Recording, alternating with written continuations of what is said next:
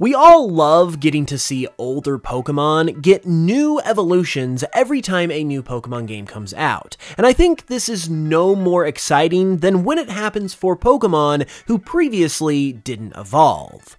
While it's understandable most of the time when these Pokemon don't evolve, it's also fun and exciting to think about the potential that these Pokemon could have if they had evolutions. So today, we're going to take some Pokemon that don't evolve and give them brand new evolutions.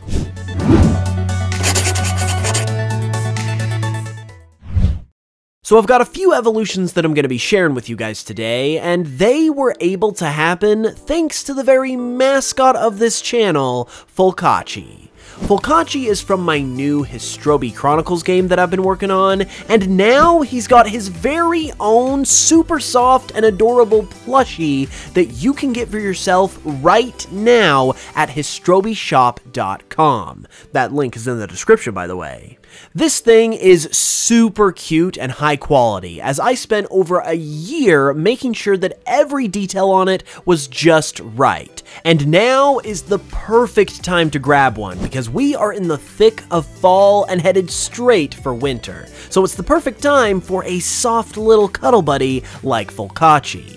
Also, if you're doing some holiday shopping, then you're in luck as well, as there is also an upcoming Black Friday Cyber Monday sale where you can score 10% off your order from November 23rd through the 28th by using code BFCM at checkout. Folkachi makes a great gift for any plush lover in your life, and picking one up directly supports the creation of videos just like this. And it also supports the literal, actual video game that I am making for you guys, which is going to be a ton of fun. So grab one now at histrobishop.com, that link is in the description, and a big thank you to all of you guys for all your support. A quick shout out, as always, goes to my main man, Oscar Belmonte, for drawing the artwork of the designs you're about to see. He is amazing, and you should definitely check him out with the links in the description. With that said though, we are going to begin with a big one, and that is none other than Luvdisc. Ironically, pretty much everyone hates this Pokemon that is all about love, because it's basic, plain, boring, weak, or in general doesn't really offer anything exciting. So it probably, more so than any Pokemon, deserves an evolution that tries to change all of that. And so I have decided to give it one. This is Grievish, my idea for a Luvdisc evolution. Now, right off the bat, you can probably tell what Grievish is based on, and that, following in the footsteps of Luvdisc, is a broken heart, which is not only applied because of the fun concept it offers, but also because it's in reference to the lack of love that Luvdisc has received from the fanbase. You can see this in its new fins that resemble a broken heart, as well as its jagged mouth line that also resembles a broken heart as well. And that's the other big thing with this design too, is that it literally flips Luvdisc on its head and has its mouth and face facing the opposite direction compared to Luvdisc itself. This is partially to execute that broken heart motif that I just mentioned, but also it's to make this Pokemon stand out in a different and surprising way. After all, Luvdisc has garnered so much animosity from fans due to its perceived blandness and lack of anything cool or interesting about it. So a Luvdisc evolution should be all about looking cool and interesting, and in this case, even a bit shocking. The concept is that the ridicule that this Pokemon received as a Luvdisc saddened this Pokemon so much to where its emotional state became warped and twisted, resulting in the broken-hearted body you see before you, as well as its reversed body, as that is kinda like a physical manifestation of Luvdisc's emotional transformation upon evolving into Grievish. And upon evolving into Grievish, it also becomes Water Ghost type, which not only fits this Pokemon, but I think is another thing that helps to add more pizzazz and excitement to a Pokemon that desperately needed it. The name Grievish also comes from exactly where you're probably thinking. The terms grieve, as in it is grieving over not being loved, and fish, because it's a fish. And I do know for the record that Grievard also exists, so it's kind of similar in name to it, but technically Grievish is using a different kind of grieve in its name, and Pokemon names have also used similar words in them before. I figured if Torkoal and Torterra can exist, then so could Grievard and Grievish. Finally, I imagine that the way this Pokemon could evolve from Luvdisc could be really interesting as well as sad. The method of evolution that I have come up with for it is that it could evolve from Luvdisc after leveling up 10 levels without coming into battle, meaning that it is just gaining experience from the experience share, but is not actually being chosen by the player to participate in a battle. That, I think, would be a good in-game representation of the lack of love this Pokemon feels, that causes it ultimately to evolve into this new Pokemon, and I think this could totally redeem Luvdisc if it actually existed. You know, I brought up Torkoal just barely in that previous section, who also happens to be another unevolved Pokemon, so let's go ahead and focus on it. Torkoal is another Pokemon who people have often imagined getting an evolution, and this is the concept that I have come up with for a Torkoal evolution. Meet Diator, the Diamond Pokemon. If you couldn't tell, this evolution takes Torkoal's concept as the coal Pokemon and has it take that next logical step to become Diamond themed, which I think is pretty cool and makes a lot of sense. Although, after the fact, I will admit that this does kind of bring it close to Terapagos conceptually. However, you could also just tie that into the lore of this Pokemon with a Pokédex entry that says that it is believed that Diator somehow descended from Terapagos, and honestly, everyone would eat that up and think it's really cool, so I think we can actually make this work in our favor.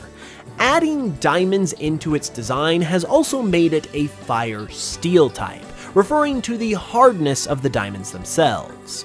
With a shell that's literally made out of diamonds, this would naturally also make it the target of poachers and jewelers and treasure hunters, so I could also see this Pokemon's lore being similar to that of Stantler and Weirdeer.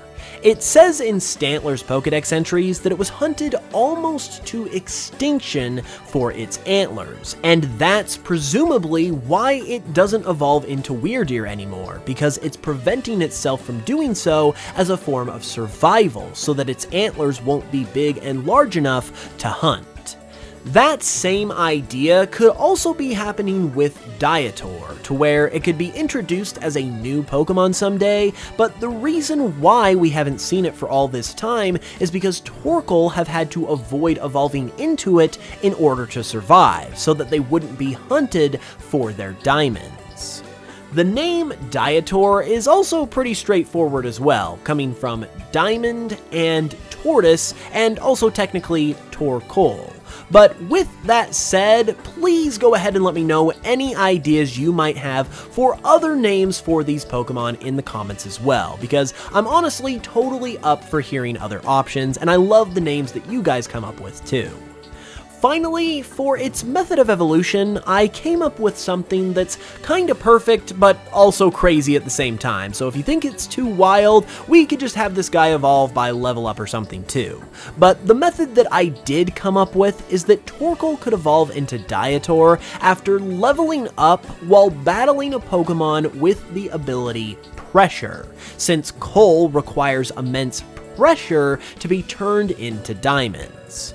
This would make it pretty hard to evolve since a lot of Pokemon with the pressure ability are legendaries, but in terms of an overall fit, it makes perfect sense and is a fun way, in my opinion, of incorporating its design into its evolution method. So I figured I would at least go ahead and throw it out there. Let's go ahead and move on to yet another Hoenn Pokemon though, which wasn't intentional, I promise. It just seems that Hoenn has a lot of unevolved Pokemon who could evolve, I guess. And our next one, or rather two, are Plusle and Minun. Now, these two don't evolve because they're Pikachu clones, who didn't evolve until Pawmi broke that rule in Generation 9. But they're obviously small in stature with plenty of room to grow, and since evolving Pikachu clones is apparently on the table now thanks to Pawmi, let's go ahead and evolve them. This is Multiplusle and Dividun, the evolutions of Plusle and Minun respectively. Now, again, I'm going to go over their names in a sec, but be thinking of some alternate names to throw in the comments in the meantime for these two, because these guys were pretty tricky to come up with names for.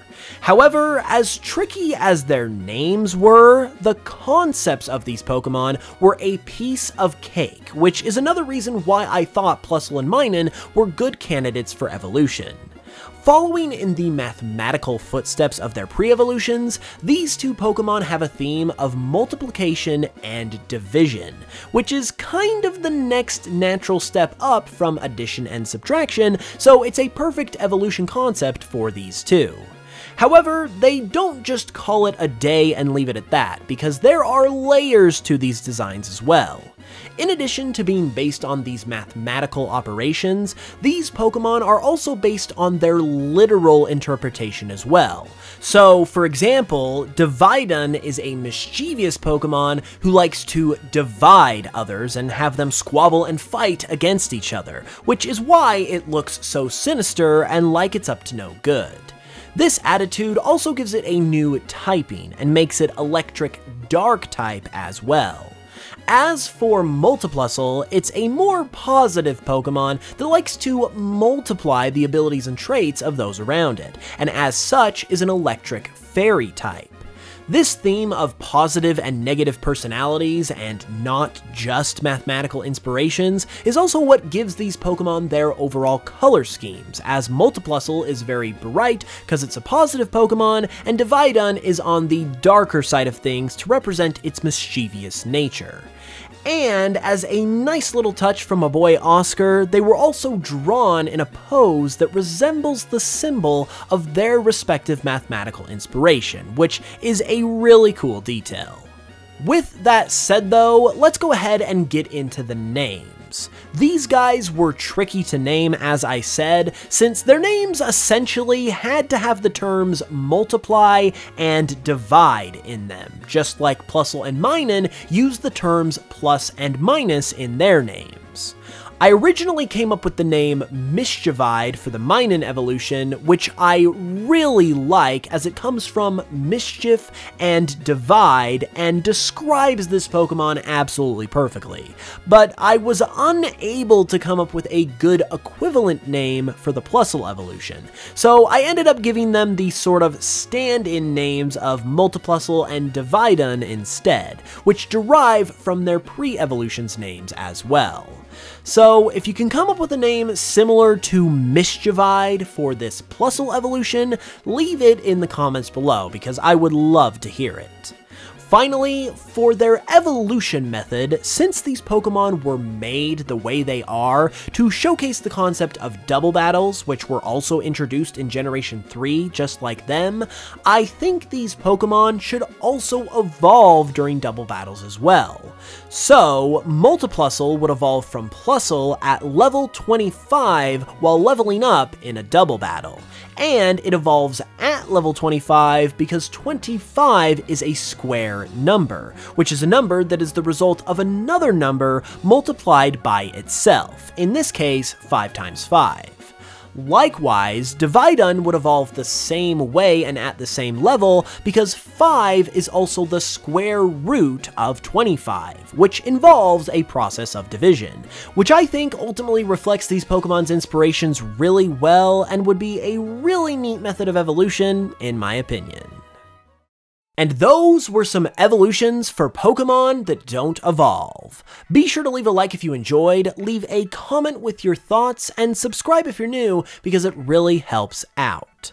Be sure to pick up a Folkachi plushie as well with the link in the description below, because that helps out the channel tremendously as well and genuinely makes videos like this one able to happen. And it's also immensely cute and soft and high quality, so you do not want to miss out on the chance to pick up one of these little guys.